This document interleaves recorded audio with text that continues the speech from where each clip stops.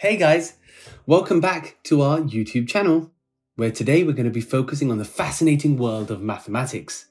Now, we're about to unlock the secret behind making numbers reveal their hidden patterns. Today, we're diving into the fundamental concept, factorizing. So buckle up, because we're about to demystify this math magic in a way that's not just simple, but incredibly interactive and engaging.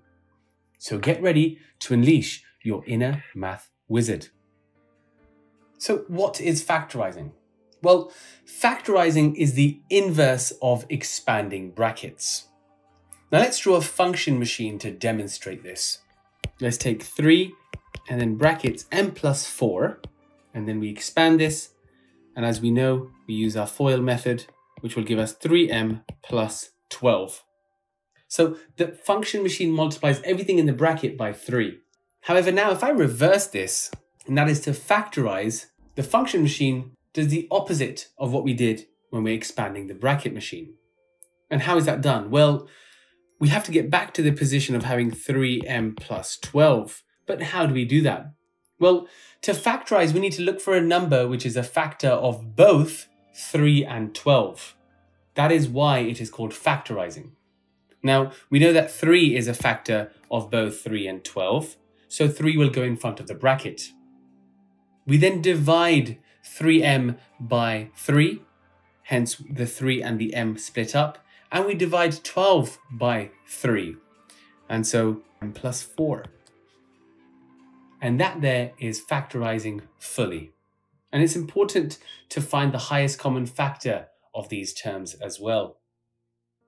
Now, in today's video, we have a series of questions that we will be diving into. So without further ado, let's go ahead and get started. Starting off with A, 4x plus 6. So once again, we need the highest common factor here. And what's that going to be? So in short terms, we need a number that goes into 4 and 6, but this should be the highest number possible. And that is going to be 2. So we now know 2 multiplied by something will give us 4x. So again, that would be 2x. And 2 multiplied by something will give us 6. And that is a positive 3.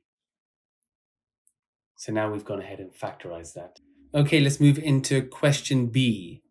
15x plus 20. Once again, the highest number that goes both into 15 and 20, we know is going to be 5, bracket open. And we know that's going to be 3x plus 4. And that's because 5 times 3x is 15x, and 5 times 4 is 20. And there we are. Okay, moving over to C, 9y minus 12. So once again, we know one number that goes into 9 and 12 is a 3. We have our brackets in place. So 3 times something will give us 9y. We know that's 3y. And something multiplied by 3 gives us minus 12. Well, you know a positive and negative gives us a negative. So we'll put that there. And we know 3 times 4 is 12. And there we have it. So I hope you can see how we're factorizing these expressions here. We're finding the highest common multiple, and then we're using that to find the rest of the expression. Don't forget to pause the video at any given time, attempt the question, and then press play when you're ready to go. With that being said, let's move on to part D. So once again, we know that the common multiple between 5 and 15 is going to be 5, and we know it's going to be x plus 3. Likewise for E, what goes into 6 and 3? Well, we know it's 3 times 2x gives us 6x minus 1, because 3 times minus 1 is minus 3. And now again for 4, what two numbers go into 4 and 8? Well, we know that's going to be 4. And we know 4 times x is 4x, and 4 times 2 is 8, and there we are. And then moving to G. Once again, we can see 5 is the highest common multiple. 5 times y is 5y, and 5 times minus y is minus 25. Okay, let's go for H. Again, what's common between 8 and 24? Well, the highest is going to be 8, multiplied by w, and multiplied by 3, and we get 20. Now, you're doing really well by coming this far. Don't forget, we're looking for the highest common multiple, and that is what goes at the beginning of your expression. So once again, if we take a look at I, we know the highest common multiple between 10 and 15 is going to be 5, and 5 times 2y is 10y, and 5 times 3 is 15.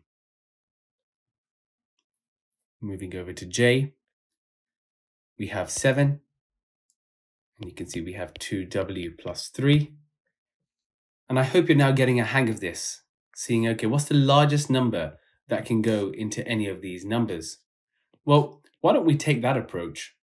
So the largest number that goes into 20 and 30, we know that's going to be 10. Well, the largest number that goes into 27 and 18, we know that's going to be 9. And the largest number that goes into 6 and 4, well, we know that's going to be 2.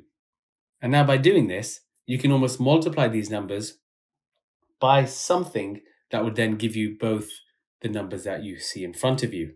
Starting with K, we have 10 times 2, which is 20, and then you add the y, and 10 times minus 3. And then likewise for L, we have 9 times 3x plus 2. And moving to M, we have 3 minus 2x. And I'm just going to pause here for a second. I'm now going to give you the chance to showcase your mental prowess. And so pause the video, attempt all of these questions, and then follow the countdown to 0, where you will then be shown all of the questions. Are you ready?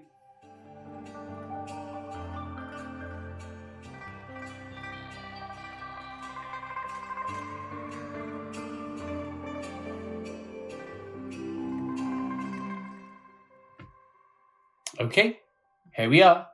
These are all the answers to the questions that we have just focused on. So go ahead and start marking them. I hope you've had a quick introduction into factorizing these expressions. Remember, if we were to summarize what we did today, we wrote the expression and worked at the highest common numerical factor. We then factorized the highest common factor outside the brackets by dividing out each term. And then we can also take one step further to multiply out the brackets to check that you successfully obtained the original expression. And there you have it, the incredible power of factorizing in mathematics. We've journeyed through the art of breaking numbers down into their building blocks, and it's been a blast. Remember, math is all about understanding, and you've just taken a fantastic step in that direction. So keep exploring, keep learning, and keep those math gears turning. Until next time, happy factorizing, team.